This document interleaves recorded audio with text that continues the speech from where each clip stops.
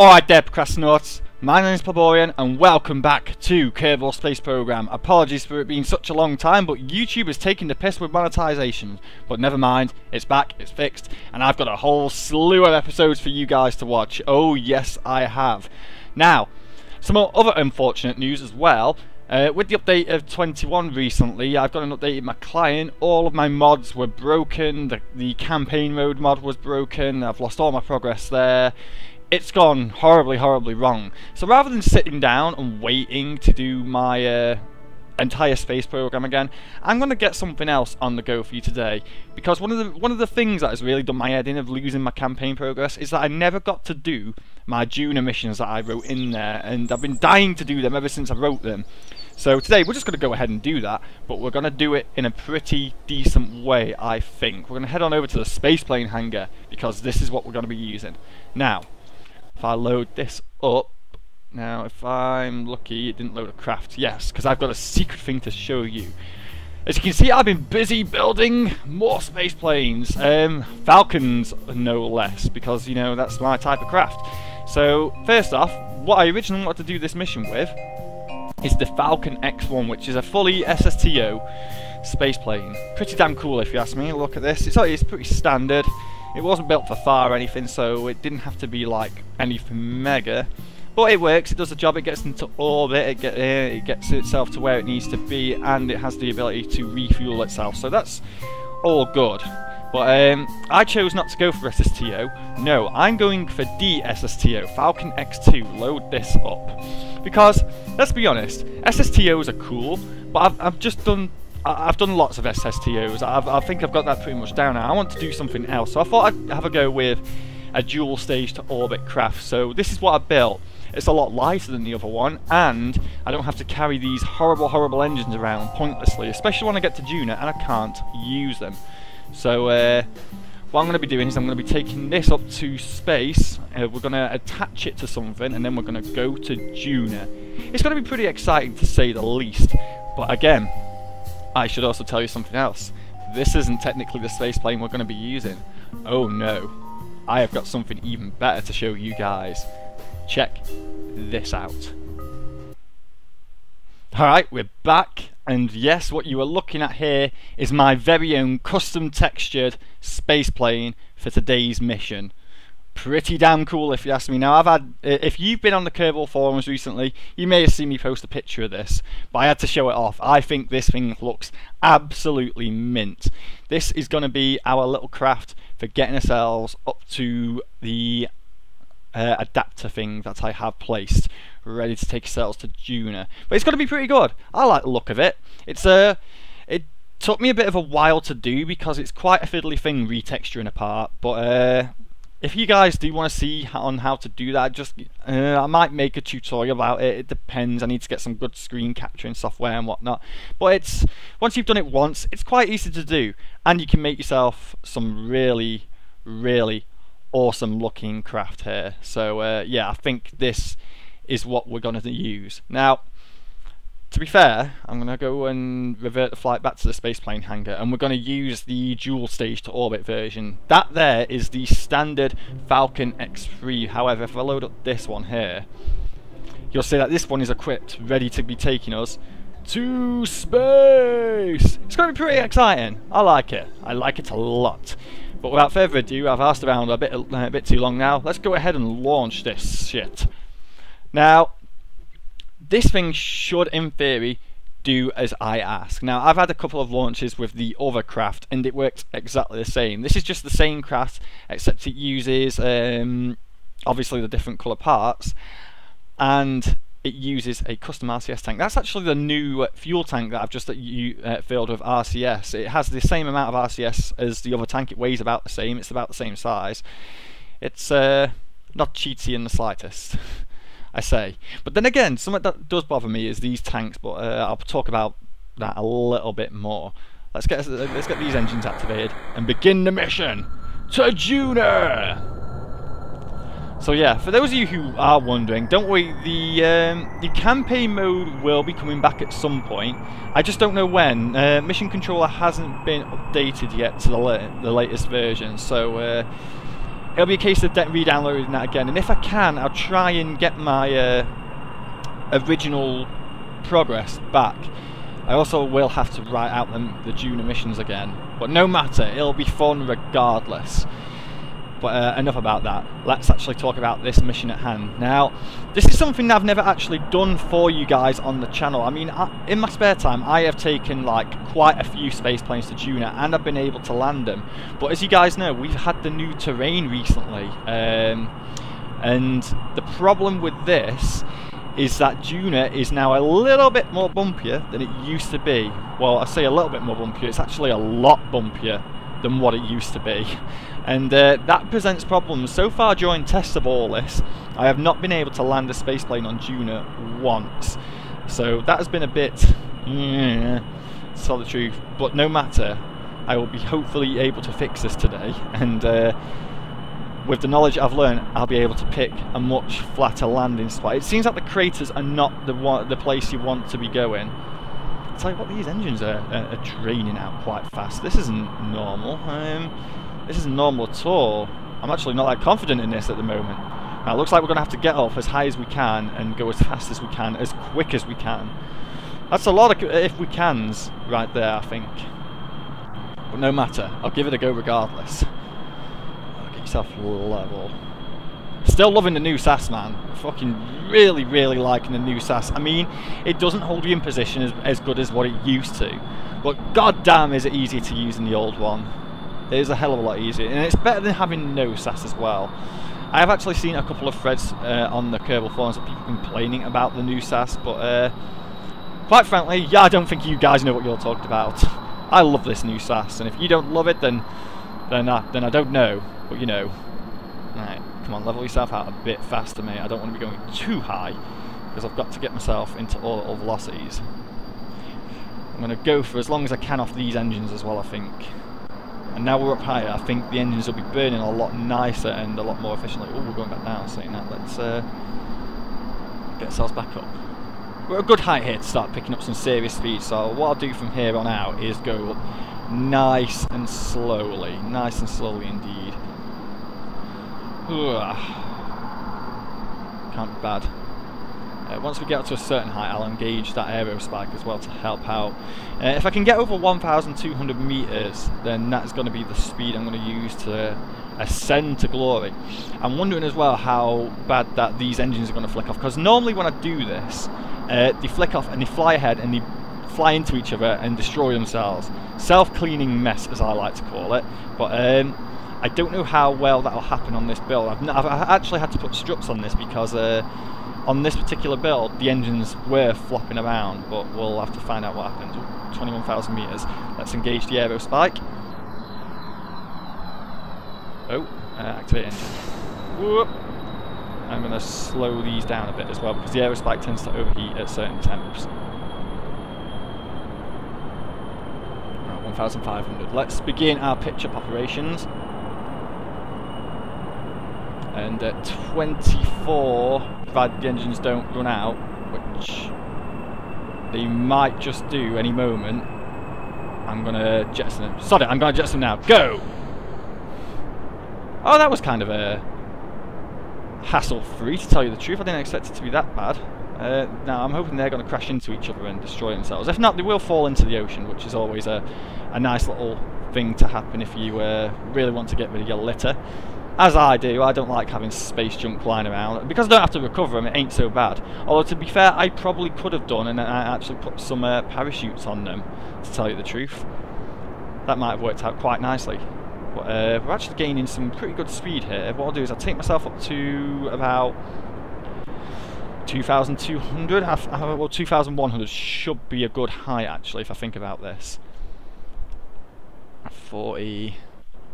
yeah, 2,200 then. I don't want to go too high. About 80 should do me. Alright, 71. Alright, okay, we're losing a bit of height through atmospheric interference, so I'm going to take it up a little bit higher, and I'm just going to keep on correcting, see what happens. Alright, let's leave it there, shall we? How low are we? So we're just about coming out the thin part of the atmosphere, so this should slow down a considerable amount. shortly anyway. So you know what, let's take up to 85. There we go. That should have us perfectly. So now we're up here, I'm going to engage the time warp because that shouldn't affect the craft too much. I mean, it is quite a little craft anyway, so fizz warp shouldn't like really kill me off. Oh, 7, 8, 9, 82. Yeah, let's leave it there and see what happens. Wicked! So our stealthy space plane has made it up into space. Told you it would. It's a good little thing. I like it. I like it a lot. The next challenging part is going to be docking up with the part in question. Yeah, we're actually making good progress here. All I need to do is get out of the atmosphere and I can speed up time warp a little bit.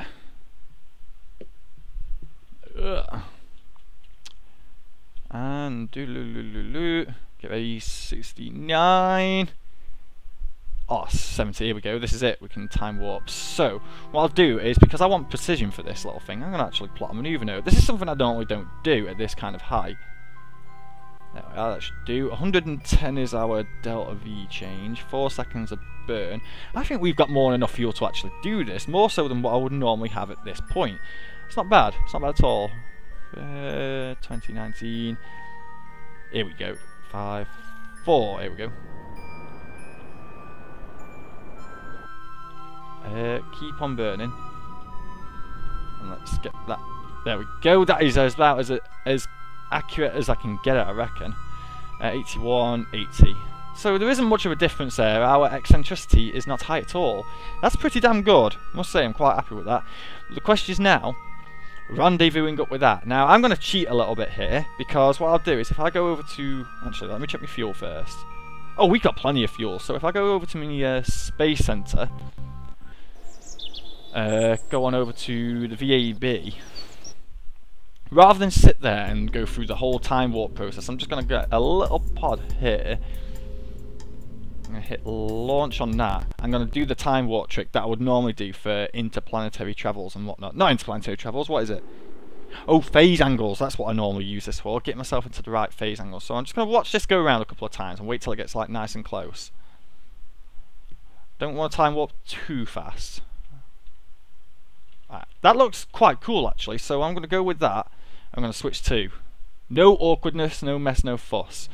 Apologies for it being so dark as well, but I included a light just for such things so I can see what I'm doing when I come to docking up with the crafting question, which you guys shouldn't have seen yet. But let me start plotting some nodes. What do I do if I plot one here? Let's see how close we can get.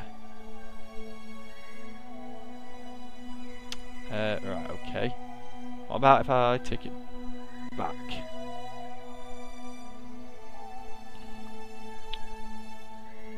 What about if I do it right here? Because I'm not getting... Oh, I've not set it as a target, have I? Derp! Yep, so moving it on forward is going to be the one to do. So if I bring it behind the pod to about here...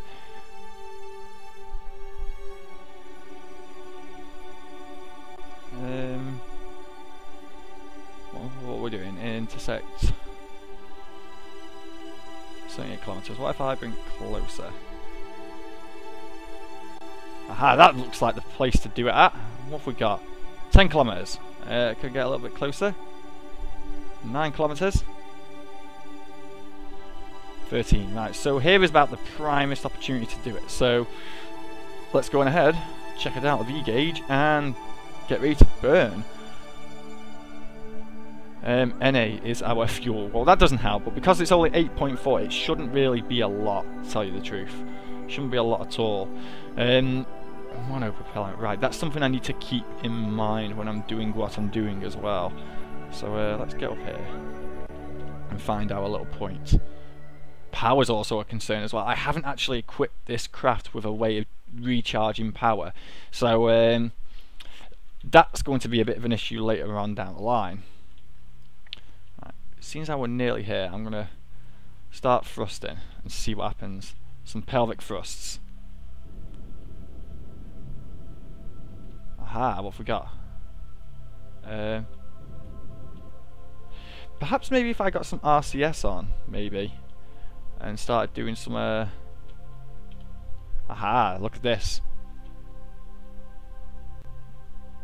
take it down nice and close. Yeah, that'll do. I don't want to blitz my RCS too much. So, oh god, this is going to be on the dark side, isn't it? Right, okay. This isn't going to be much fun. Not going to be much fun at all. Right, so I should be able to see that thing now. 64 kilometers. Let's give ourselves a bit of time warp and see how close we can get to it. We may even be able to like normalize our distance and ooh, there's a little bit of a, we're going on a bit of a funny angle here. I know that isn't going on a funny angle because that is perfectly equatorial. Aha, here we go. So if I can get my, where's the retrograde marker? So we are actually kind of going towards it, sort of thing. If I can normalise the speed out entirely, I'll try and do it all off thrust, because we've got plenty of this stuff left. 2, 1. Seems legit. Right, okay.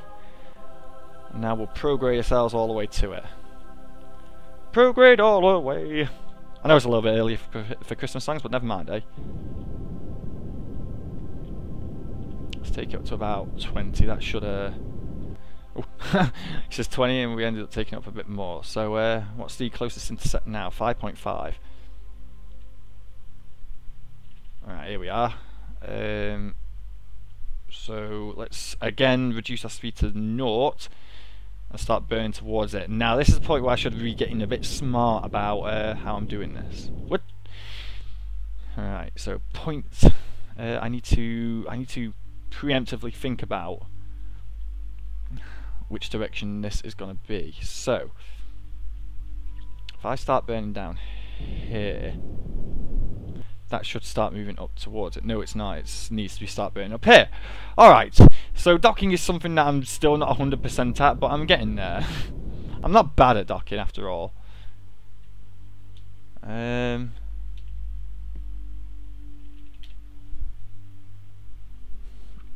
okay. We're getting a bit further away now. This is taking far too long.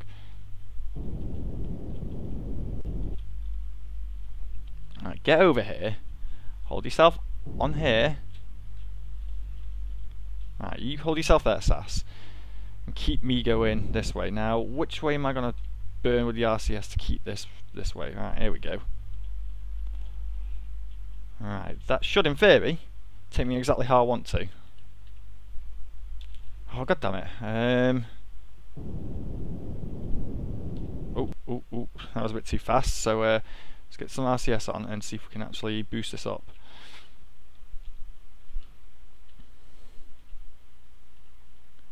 Three, two, 1. Here we go. This looks about right. So we're gonna go prograde and we're gonna reverse thrust. Reverse thrust with our RCS. In fact, no, let's not do it with our RCS. We'll do it with the actual thrust itself. Okay, hold. Let's reduce our speed to 0. I'm actually getting him very close now, so that's always good news. Right.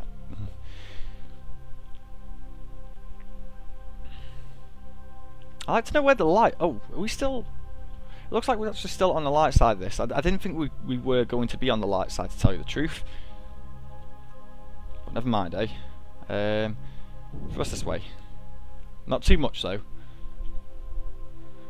Right.